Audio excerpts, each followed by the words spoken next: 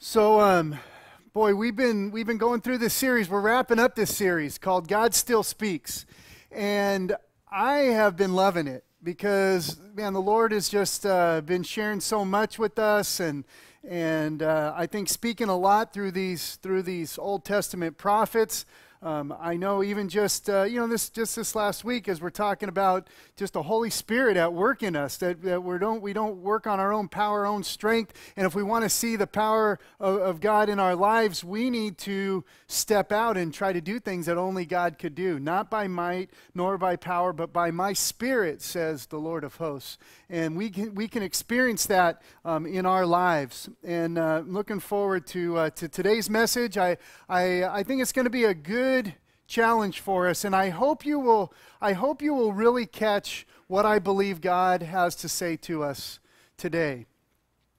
I'm sure those of you who are parents have experienced this, what I'm about to share, in your lives, in your experience with your kids. If you haven't yet, I think you probably will in some form or fashion as parents go through this. I think I've probably gone through it in one way or another with each of my kids. This specific instance, this scenario, I had I went to a ball game with one of my boys, and I'm not going to tell you which one because they don't mind me telling you if it makes them look good when it's kind of a otherwise they prefer if I keep them anonymous. Anyway, we're at the ball game, and like boys usually do at some point, he said, "Dad, I want something to eat." So I give him $5, and he comes back with a bag of Skittles. Okay, so comes back with some Skittles, a bigger bag than this, but he has the Skittles, and I'm like, "Oh, nice." I go, "Well, let me have a few Skittles." And he just kind of gave me a funny look, and I'm like, "Come on, give me a few Skittles." And then he says those words, right? He says, "No, these Skittles are what? These Skittles are mine. They're mine." By this time, I'm kind of freaking out a little bit because there's something that he just doesn't understand about this situation, right? He's missing something here. He's missing, first of all, number one, I bought those Skittles for him. And so technically, they're still mine, right? Number two, I'm big enough, I'm strong enough, I could take the whole bag of Skittles from him if I wanted to. And number three, if I wanted to, I could rain down more Skittles on him than he could ever eat in a day, right? I could buy him so many Skittles. When our children act like this, they fail to realize that there's a bigger picture going on. They don't see the big picture. And really, if that attitude is kind of left unchecked, it's not going to change. In fact, it's probably going to get worse. Because the issue is not really about the Skittles, right? The issue is really about the heart. It's an issue of the heart. This is exactly what happened when Malachi comes on the scene here. We're going to be talking about Malachi today, so you can grab your Bibles, you can turn there. Remember, the Israelites have been taken into captivity. They were held there for 70 years in Babylon. Eventually, they are set free. They can go back if they want to go back. Many of them stayed, but this small remnant of them went back to Jerusalem to rebuild their lives, to rebuild the temple of God. But you remember we talked about the fact that after a little while they kind of the enthusiasm kind of ended, and then they kind of didn't really want to build that anymore. They started neglecting God, neglecting God's house, and kind of focused on their own lives, focused on their own house. Remember we talked about that. Whose house are you building? Is God really first in your life? But then there was this period of recovery when things kind of seemed to be going really well for them. In fact, it was going so well that then their hearts turned cold towards God. And they became kind of morally and spiritually mediocre. And I want to read to you now out of Malachi chapter 2. Look at verse 17. This is kind of describing kind of the attitude and the hearts of the people at that time. It says, chapter 2, verse 17, "You have wearied the Lord with your words. But you say, how have we wearied him? By saying everyone who does evil is good in the sight of the Lord, and he delights in them. Or by asking, where is the God of justice? So he's saying, you're kind of getting your thoughts and your morality and your spirituality all mixed up to where you're kind of thinking like those that are doing wrong, oh, those are the good guys. Those are the good guys. Those are the guys who want to be like. And they're just getting all, their hearts are just getting all twisted around and messed up. And then look at chapter 3, verse 6. It says, for I, the Lord, do not change. Therefore you, O children of Jacob, are not consumed. From the days of your fathers you have turned aside from my statutes and have not kept them. They're basically kind of saying, they turned away from God, and they're kind of like saying, no, God, these are my Skittles. These are my Skittles. This kind of bums God out. God's pretty bummed out. He wants to have a much better relationship with them than that. So he calls on them to return. He says in the last part of chapter 7, he says, return to me. I want you to return to me. He doesn't want to have this broken relationship with them. He doesn't want them just distant from him. He wants to have a close relationship with them. So he says, return to me, but look at how he suggests that happens. Look at the second part of verse 7. Return to me, and I'll return to you, says the Lord of hosts. But you say, how shall we return? Will man rob God? Yet you are robbing me. But you say, how have we robbed you? In your tithes and contributions. You are cursed with a curse, for you are robbing me, the whole nation of you. Bring the full tithe into your storehouse, that there may be food in my house. Let's stop right there. They asked God, they said, how are we supposed to return to you? And he says, stop robbing me. And they're like, well, how are we robbing you? And they said, well, you're not bringing the whole tithe into my storehouse. You're not bringing the whole tithe into my storehouse. Now listen, if you think about it, why does God say, well, I want you to return to me, and the way you're going to return to me, the way your hearts are going to get close to me again, is I want you to give to me. I want you to give me a tithe. That's how you're going to get close to me. Isn't that interesting? Now, why does God say that? It's because God knows He made us. He knows our hearts. He knows our struggles. And He knows, just like Jesus said in Matthew 6:21, where your treasure is, there will your heart be also. He knows that about us. He knows that's how we're wired. He knows that's how we think. He knows that's how we feel. Charles Swindoll said this, we honor God by first giving Him from our paycheck. In doing so, we acknowledge His ownership of everything before we enjoy any of it ourselves. Whatever your income, give a portion of it to the Lord first. He will be honored and glorified by your trust. Martin Luther said this, when a person is converted, 3 conversions are necessary: head, heart, and purse. And of the 3, the purse is the hardest. Isn't that the truth? It's the truth. Now, we start talking about this in the church, though. Here's what some people will begin to think. Here we go again. Here we go. The church just going to go after my money, right? The church just wants to talk about going after my money. Well, if you think that that's the case, then I got to tell you, you're just missing the heart of God. You're missing the heart of God. It's not really about your Skittles. It's not really about your Skittles. It's about your heart. It's about your heart. In order to keep His people's hearts in the right place, He put this requirement on them in the Mosaic Law. He put this requirement on them to give a tenth. They're supposed to give a 10%, a tithe. That's what a tithe means, 10%. Give 10% back to Him. Now, a lot of people want to argue, well, we're not under the Old Testament law, therefore we're not required to give 10%. And you know, whether you believe that's true or not, I believe that even if God still doesn't require a tithe, I believe He still desires a tithe. And I want to share with you why I believe that that's true. The first occurrence of tithing that we see it all in the Bible There's giving that goes on way back with Cain and Abel, but when you see just about the tithe, about the 10%, it's way back in Genesis chapter 14.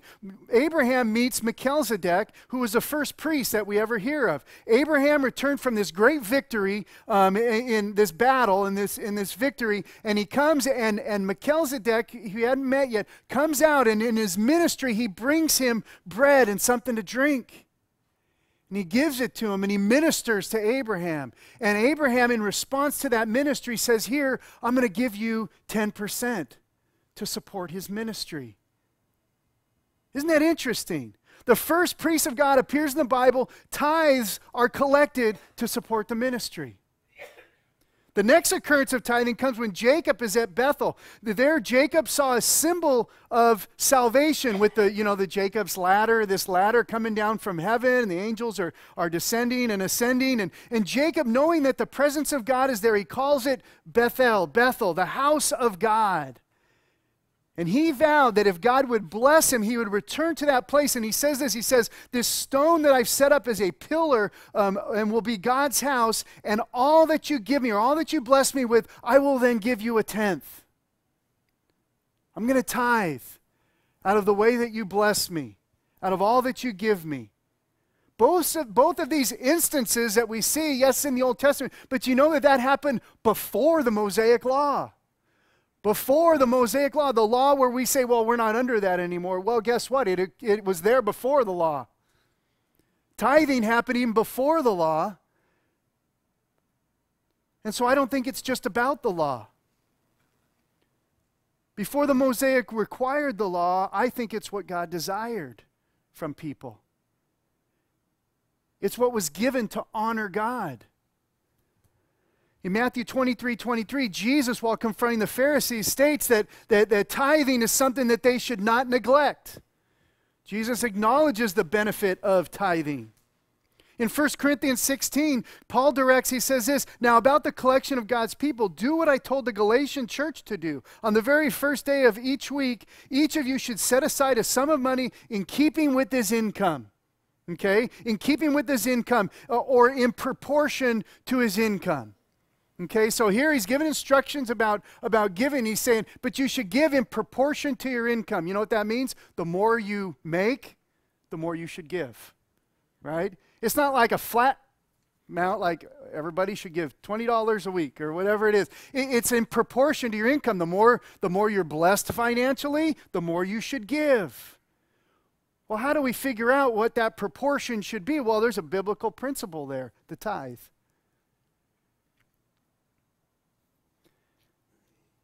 It's a biblical principle. You can argue against if you want to, but whether God requires the tithe today of us or not, I believe wholeheartedly, it's hard to say sometimes, I believe wholeheartedly that that's something that God still desires of us. He's honored by it. I believe God is honored by it. And the bottom line here is that we shouldn't try to be figuring out how little we can give to God. But we do. If we think about it, so many times we're trying to figure out what's the littlest amount I can give to God financially. Is that really the right heart? Man, we should be trying to figure out what's the most I can give to God. What's the most I can give to God? Because He is so good. He has blessed me in so many ways. He deserves it. I want to honor Him every way that I can. Is our giving, do we give in a way that honors God? All right, a few things I want us to realize here. The first thing we got to realize is that all the Skittles are the Lord's. All Skittles are the Lord's. Psalm 50 verse 10 says, for every beast of the forest is mine, and the cattle on 1,000 hills are mine. That's what the Lord says. Everything's mine. I own the cattle on 1,000 hills. Here's a funny thing. He not only owns the cattle that is on 1,000 hills, He owns the hills on which those thousands of cattle exist. Psalm 24:1 says, the earth is the Lord's and the fullness thereof, the world and those who dwell therein. There is not anything that's made or exists that God does not own. He owns it all. Even we are God's possessions. 1 Corinthians 6:19 says, you are not your own, you were bought at a price. He owns us. He created it all. He owns it all. He owns all the Skittles. Not only does He own us and our possessions, but He's the one who gives us the wisdom and the ability to earn every single penny that you have earned. You might say, well, no, I've done it. I've gone out, I got my education, or I got my training, and I worked my way up, and I work hard, and I'm good at what I do, and I've earned that money. Deuteronomy 8:18 says, you shall remember the Lord your God, for it is He who gives you the power to even get wealth. Those skills, that mentality, all a gift from the Lord. We really need to realize that all we have and all we ever will have is because God either gives it to us or He allows us to have it. There's nothing we can do or own without God. We also got to realize something else. Your Skittles, they're the key to your heart. Your Skittles are the key to your heart. Jesus used dozens of examples and stories throughout the New Testament of people's possessions and finances because He knows that our finances are the number one rival to God for the human heart. Money is the number one rival to God for the human heart. He knows that. He knows us. The Bible says, talking about finances, no one can serve two masters. They will love one and despise the other. No one can serve God and money. The real issue is our hearts. And the real issue with our hearts is who's going to be number one? Who's going to be number one? If God's going to be number one in your life, then you have to trust Him with your Skittles. There's nothing wrong with having a lot of Skittles. But you got to trust it all to God. You got to say, God, I understand that it's yours, and I want to do with it whatever you want me to do with it. You've blessed me with a lot. Okay, God, what do you want me to do with all this? You've blessed me with a little. Okay, God, I still want to be faithful, even with this little snack pack. Your Skittles are the key to your heart. Third thing we need to learn is that we got to learn to give them away. We got to learn to give our Skittles away. Look at Malachi chapter 3, verse 10. He says again, bring the full tithe into the storehouse, that there may be food in my house, and thereby put me to the test, says the Lord of hosts, if I will not open up the windows of heaven for you and pour down for you a blessing until there is no more need. Well, let's go. I will rebuke the devourer for you so that you will not destroy the fruits of your soil, and your vine in the field shall not fail to bear, says the Lord of hosts. Then all the nations will call you blessed, for you shall be a land of delight, says the Lord of hosts. He's saying, you know what? I want you to give, and I want you to test me, and I want you to see that I'm going to bless you. I'm going to bless you. That's an incredible promise. More than a promise, it's a challenge. He challenges us. What this verse is teaching, and what I alluded to at the beginning, when I said I could rain down more Skittles on my son than he could ever eat and dream of, is this verse is saying, God's saying, hey, I want you to try it. Taste the rainbow. I want you to try it. He says you'll be amazed at the blessings that you'll experience when you learn to be a giver. You'll be blown away by your blessings when you learn to be a giver. Unreserved commitment results in unrestrained blessing. When you hold nothing back from God, He holds nothing back from you. If we do not withhold our entire hearts from God, He will not withhold His abundant blessings in our lives. It's the truth. And what I want you to hear right now is I am not saying if you give your money to God, He's going to make you rich. I'm not saying, plant your seed here at our church and all of a sudden you're just going to have this just financial overflow in your life. That's not what I'm saying. And a lot of people will tell you, there are some preachers out there that are saying, that's not what I'm saying here. I am saying that when you learn to trust God with your finances and you become a giver like He wants you to be, you will be blessed by God. Now, it may or may not come in the form of a financial blessing. Sometimes it does. Other times it's another kind of blessing. I don't know what kind of way He's going to bless you in your life, but I know that when we learn to trust God with our entire hearts, and this is the key to our hearts, and we start to become a giver like He wants us to be and like He is, we are going to be blessed. You're going to be blessed. You're going to be blessed in a wide variety of ways because your heart is going to grow closer to Him. When you begin to trust Him with your whole heart, and the only way to do that is to trust Him with your skittles, then your heart is going to grow closer to God. And your heart getting closer to God can result in nothing else than you being blessed in your life. Do you believe that today?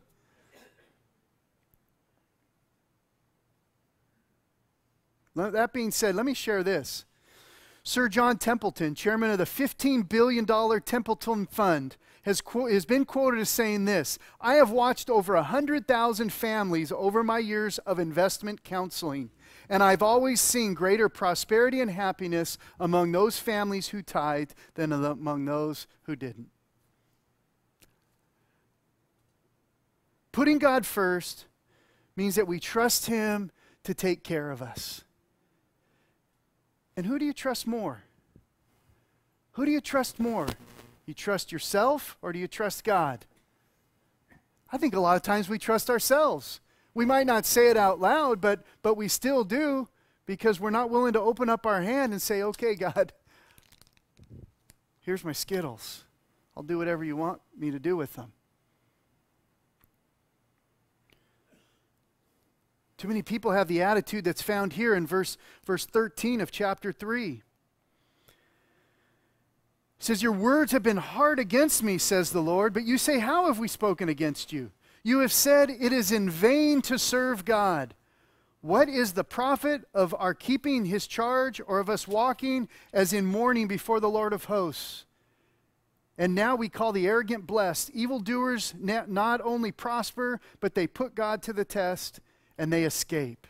He's saying that, you know what it's like? It's like you're saying, it's not really worth it to obey God. It's not really worth it to trust God. It's not really worth it to trust Him with my finances. It's not worth it to have an open hand with my skittles. It's not worth it to tithe. Kathy and I really try to really look at that first 10% as not even really ours at all. I mean, yeah, He owns it all. He owns everything, and we're going to do whatever He wants with everything. But man, that first 10%, that's not ours to even debate over. That just belongs to Him. It's God's. It's not ours to spend. It's His. Reality is, as a church, man, if we would all trust Him with our skittles and give to Him what He would like us to give and become the kind of givers He wants us to give, this church we'd have more finances than we know what to do with.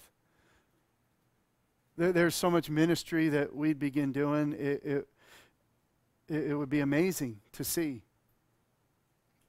God's always used the resources of His people to accomplish His work. It's pretty amazing. It's pretty awesome that we get to be a part of that and that's how He works. But it's no different for us. And until we all do our part, we're going to be limited in what we accomplish for Him if we don't do our part. Here's the bottom line. Here's the bottom line. And what I want us to grab a hold of today. God's desire for us to give is motivated by His desire for our hearts to be close to His. That's the whole purpose for the whole Old Testament law.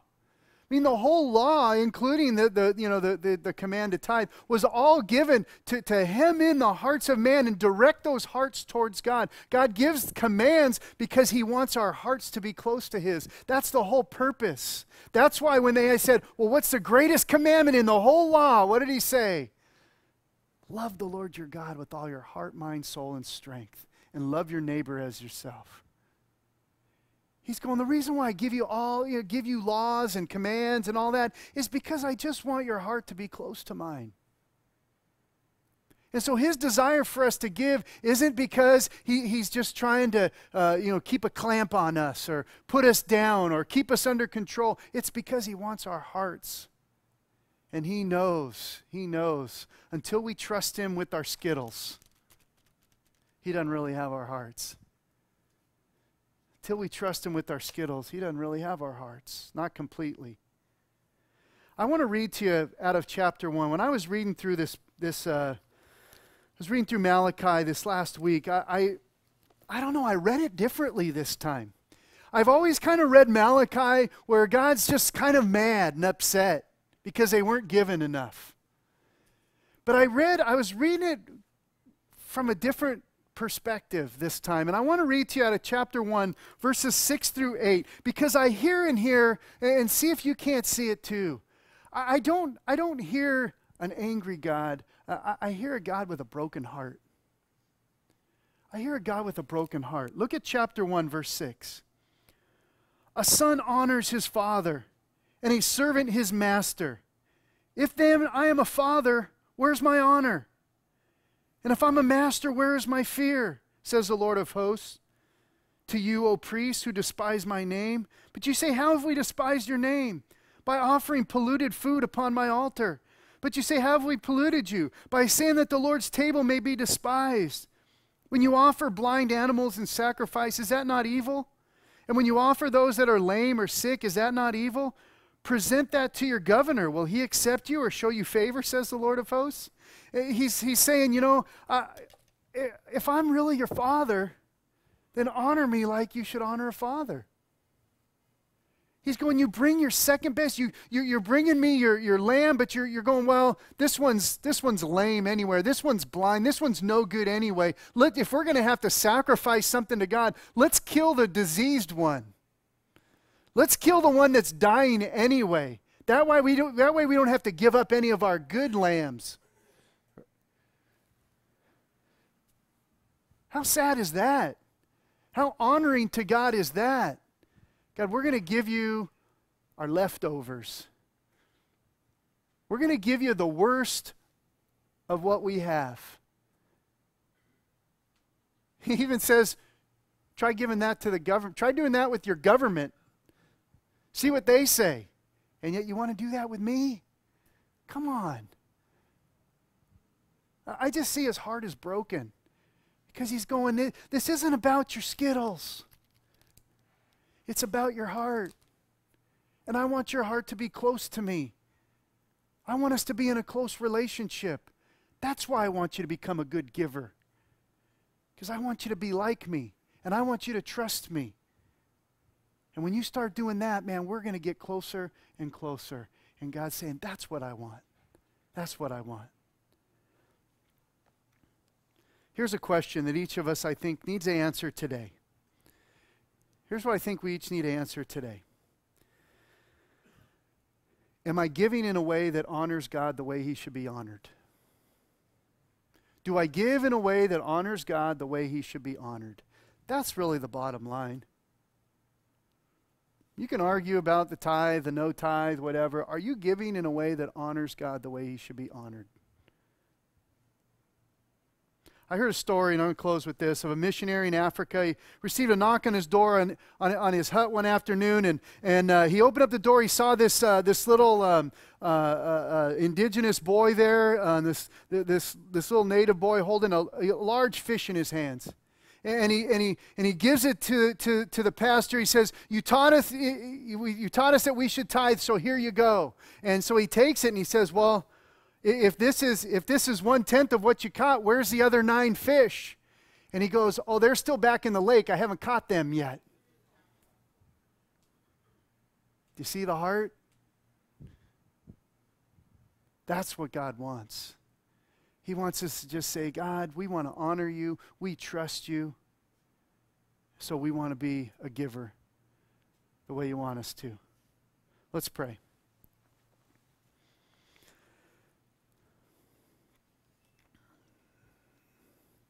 Lord, we ask that you'd forgive us. Because, God, we struggle with this. Some of us struggle more than others. But I think we all struggle to keep our hands open wide to you, understanding that, God, you own all the Skittles. And you want us to trust you with ours. Forgive us when we don't trust you. Forgive us when we trust ourselves more than you.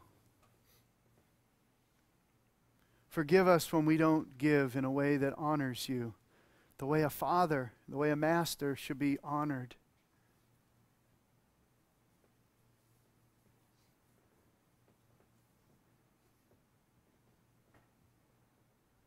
And God, I think that's why the tithe is important, because it's just a great reminder. It's a great way to hold ourselves accountable and hold ourselves in check. To say, oh, no, I need to remember I'm trusting the Lord with everything in my life. And so, God, I pray that you'd help us to be better givers.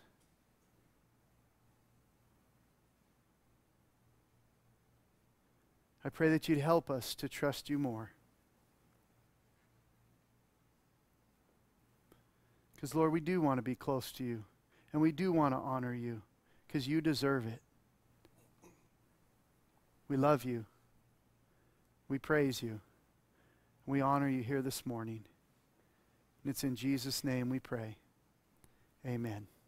Let's stand. Let's sing together.